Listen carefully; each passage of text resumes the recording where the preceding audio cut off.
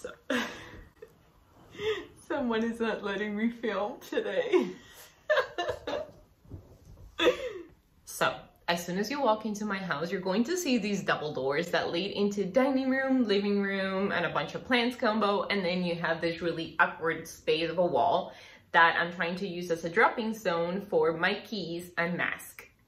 And it's not looking pretty. So I went online like everybody else does to try to find ideas, and I found Jana's channel. So I reached out to her to do a collab video, and I made a new friend and also got so many cool ideas. So please go over to Jana's channel. This is some footage from her lovely place, and she really has some ideas and inspiration that you can pick up on, and you can make a new friend too. Even though it was cold, my boys and I went out for a walk and collected some leaves. Not as many because it's winter and not spring, but we had a good time while doing this. Then we came back home and I pulled out my Das clay. This is not a sponsored, I just like this clay. And I took a bottle of water and removed the cap from it so that I can use it as a rolling pin. And then took some parchment paper or baking paper to protect my space and not let the clay stick to my tabletop. I took the piece of clay and made a little bowl with my hands and tried to guesstimate how big of a piece I will need to cover my hook. Then I rolled my bottle one direction, unstick the clay and roll it the other direction because I want to make sure it's wide enough to cover my hooks. In this case, I am going to be using this IKEA hooks that I found, 3 for €1, the plot kind or type. I don't know if I just butchered that name completely, but for 3 pieces for €1, I thought this was very affordable and also very customizable. Cling cling, more ideas. Then I just made sure it was covering the white part of the hook and leaving enough space in the hook area for my keys to be able to fit in there, and it did, so I was very happy with the results I got.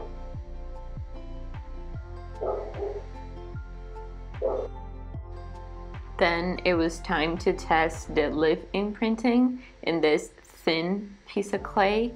Keep in mind that it's thin, so it's more fragile than other pieces of clay that you can work with. And I rolled it very gently on top of my piece and see how big of an imprint I was getting. And this is an avocado leaf that I got from my tree back at home. Yes, I live in an apartment and I have an avocado tree. It's possible, people. This is the imprint that I got, and then I made a bunch of little balls sort of the same size as the first one, just guesstimating here, and I started rolling them the same way in one direction. Then I unstuck the little piece, put it the other direction, and started rolling again. And once I had a bunch of this made, and yes, I made a bunch because this is a great gift for friends and family. Just wink wink hint right there for Valentine's or Christmas or birthdays.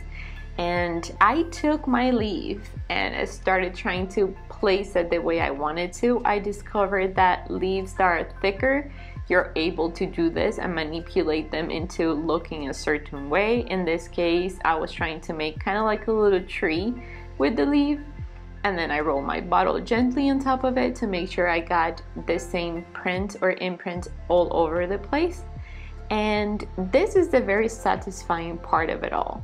Taking your leaf out and looking at the design you created. I really love this part of the project. This is what my little tree or similarity to a tree looks like. And I love the rough edges. If you don't like this, take a little water and rub it with your finger. And if you don't like to get your water out right now, then wait for them to dry and you can totally sand this part out and it will be perfect for you to just get it all smooth. I promise. I've worked with clay a lot. Now, I tried to do the avocado leaf again, but this time it lifted and it gave me a double imprint. So I got a little bit of water and wetted my clay. If you do this, the leaf will kind of stick to the clay and it was much easier to get a cleaner print. Just in case this happens to you with your leaves, just a little trick for you to manage that little inconvenient part of the job, but it stuck to the bottle too. Don't worry, this is not a big deal. You'll survive and your project will be fine. And look at that cute imprint. Isn't it that adorable? So yeah, I made a lot of them and I kept using the same trick for the little teeny tiny leaves because these tend to move. I don't know why. Maybe it's just my weather being super cold and weird, or just the leaf being so thin and delicate. But this trick worked and I kind of arranged them the way I wanted them to look like, and it was very satisfying. Once all my pieces were finished, it was time to pop them into the oven. And yes, you can bake air dry clay. The trick is to put them in the oven before you turn them on, and then turn it on at 60 degrees Celsius so that all your pieces warm up in the same way at the same time. And then you just flip them like pancakes, and once they're dry, then you can take all your pieces outdoors. If you're going to spray them with the sealer, as I do, I like to use this MTN varnish acrylic finish. It's matte, so it protects my pieces from humidity and sometimes from dirty little fingers.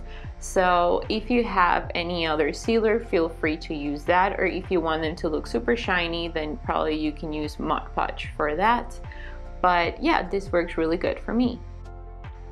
While waiting for that to set and finish drying on their own pace, I patched the wall, sanded it, painted it, and let it dry.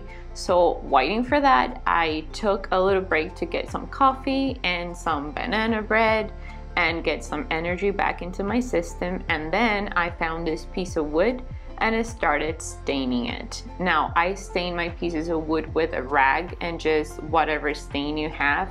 I'll leave the materials down in the description in case you want to use the same one. I don't know if this is the right way to do it or not. I just get my rag and, you know, rub it all over the place, trying to get it covered as much as I can and as fast as I can, because we don't want this to dry ugly. You also want to protect your wood. So in this case, I'm using wax and I'm rubbing it in circles to get it real good inside that wood. Once I knew how much I needed, I just grabbed a little bit more and then I applied it all over the place in the wood so that it will be ready for me to just keep rubbing in circles. Once you do this, you wait for it to dry. Then my piece was ready and I printed the word keys, and I was trying to find a good placement in my wood for it. I decided to also play with the placement of my little hooks. I thought I was gonna do one side by side the other, but at the end I started changing and wiggling, and this is what it's going to look like. The keys is gonna go to the left, and then you're gonna have 3 hooks to the right and 3 hooks to the left, and alternating the height of each one of them. Now, in order to get that keys word inside or in my wood, I just took some tape and taped like around the word so that it wouldn't move, because after taping it and securing it in place, you're going to take a pen or a pencil, something to lift an imprint into the wood with, and start working your keys around it. And what I mean by that is that you take your pencil and try to push as hard as you can into the wood so that when you lift your paper up, you can see the keys word into the wood. So it'll be easier then to apply some color to it.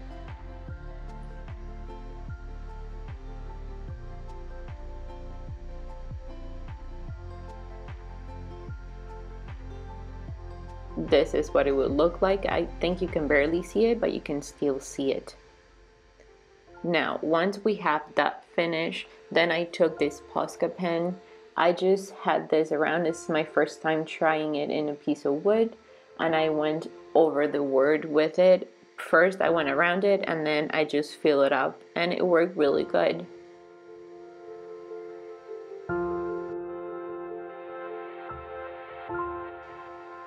You can touch up some details once you're done so that it looks a little bit more professional, but I like the rustic look of things. So I try to stay away from perfect and just be good with it's all done and my project is gonna be really nice.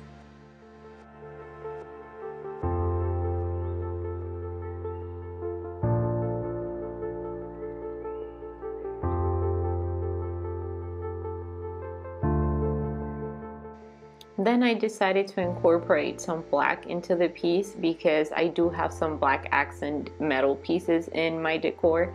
So I just went and measured around the little board, and I went across the board keys and then around the border so that it gave it kind of like a little frame to just make it a little bit more interesting for the eyes.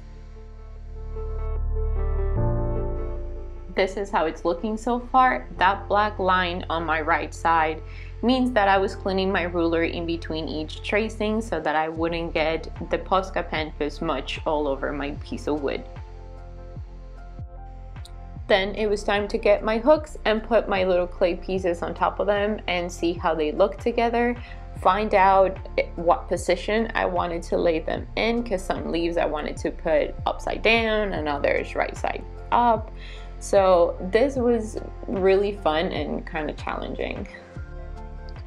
Then with the help of my glue gun, I started sticking my pieces together. If you don't have a hot glue gun, you can use whatever other glue that you have that is strong enough to keep these two together. And when you're going to press down to actually get it really secure in there, don't apply so much pressure, because then that will make your little piece crack. Remember that these are thin so that we can actually use the hook part. We couldn't make it so thick, but it was pretty easy and none of mine broke. So keep an eye on your pressure. Then it was time for me to start arranging my pieces, and I really wanted to make this pretty but also functional. So I took some props that I was going to hang here anyways, and I was trying to measure how far away from each other they needed to be in order for my keys to fit and my mask to fit, and I didn't want it to hang too low. So this was really helpful, and once I had that figured out and all my props, you know, in the place where I wanted them, it was time for me to glue them into my piece of wood. To do this, I just removed the adhesive part, the little paper that comes in the back where the adhesive is. They're not gonna hold too much weight, so this was enough glue or enough adhesive to put them in place and hold them there. Now that all of them are ready to go, I took my props off, took my piece out, and nailed it to the wall. This is how my project ended up looking like, and my place looks a little bit more refreshed and pretty, all thanks to Jana's great hook idea.